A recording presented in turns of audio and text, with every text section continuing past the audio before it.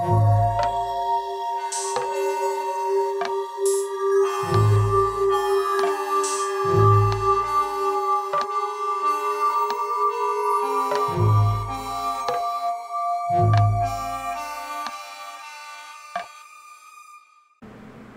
the post linked to in the video description, as well as in this video, the percentage of brightness refers to the amount from 1 to 100 in the monitor's menu, and the CDM squared value is the total brightness of white measured with a SpectraCal C6 HDR 2000 colorimeter, which is essentially a fancier X-Rite i1 Display Pro.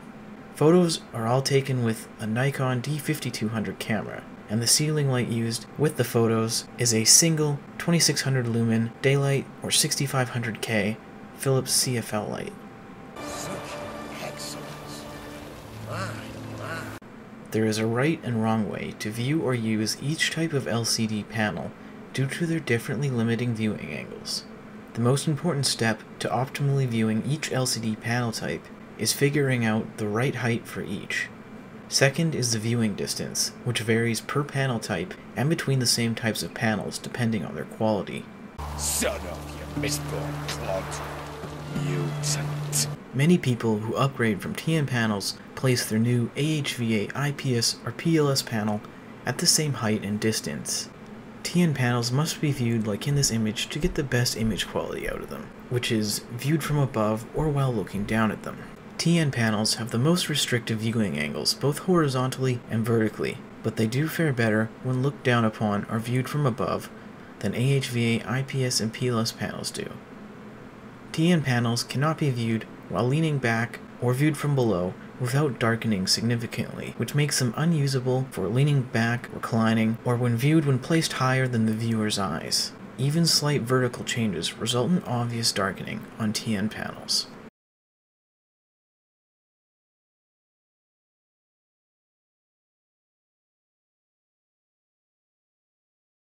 The top left image shows the correct way to view an AHVA, IPS, or PLS panel, and is also ideal for keeping proper posture and not hunching.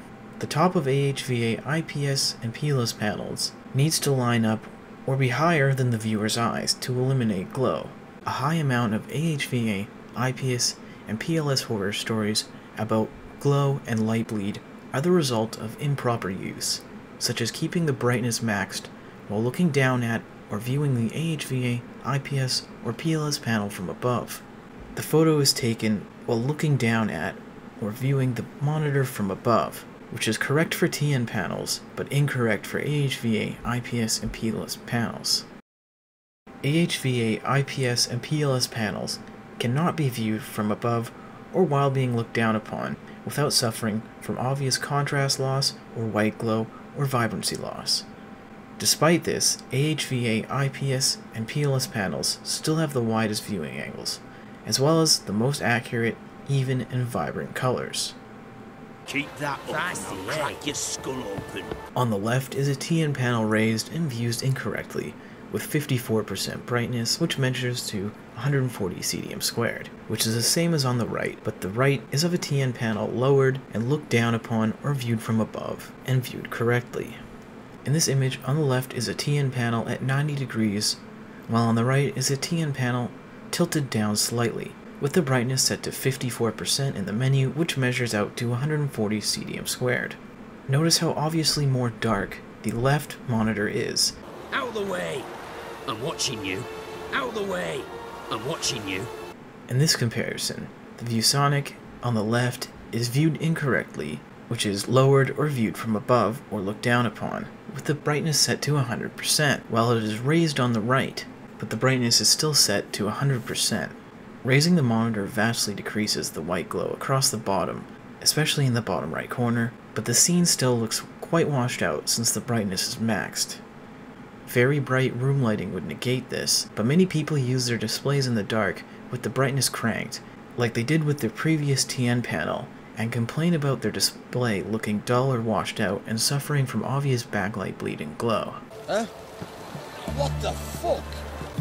Mutant. Here is the ViewSonic again on the left when viewed from above or while being looked down upon with 100% brightness, while on the right, The ViewSonic is set to 33% brightness and raised. 33% menu brightness on my unit when calibrated outputs 140 CDM squared brightness when measuring white, which is significantly dimmer, but still not recommended for lightless room or dark room use. Raising the monitor and lowering the brightness to 140 CDM squared, or from 100% in the menu to 33, results in vastly reduced glow, versus the monitor when lowered or viewed from above or while looking down, like it is on the left, and how one must view a TN panel. The lower brightness also results in an image far closer to the source, though as previously stated, 140 CDM squared brightness is still far too bright for lightless or dark room use. On the left again is the ViewSonic when viewed incorrectly, from above or while looking down at it with 33% brightness, while on the right the monitor is raised with 33% brightness still. Notice the reduced glow, especially in the bottom right corner.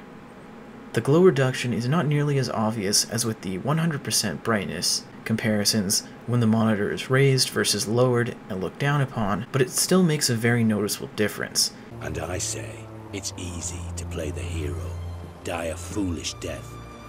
But someone must survive, preserve our body of knowledge for future generations. VA panels, such as A-MVA and S-PVA panels, have the second most restrictive horizontal viewing angles, but suffer from far less contrast loss and glow than AHVA, IPS, and PLS panels when looked down upon or viewed from above.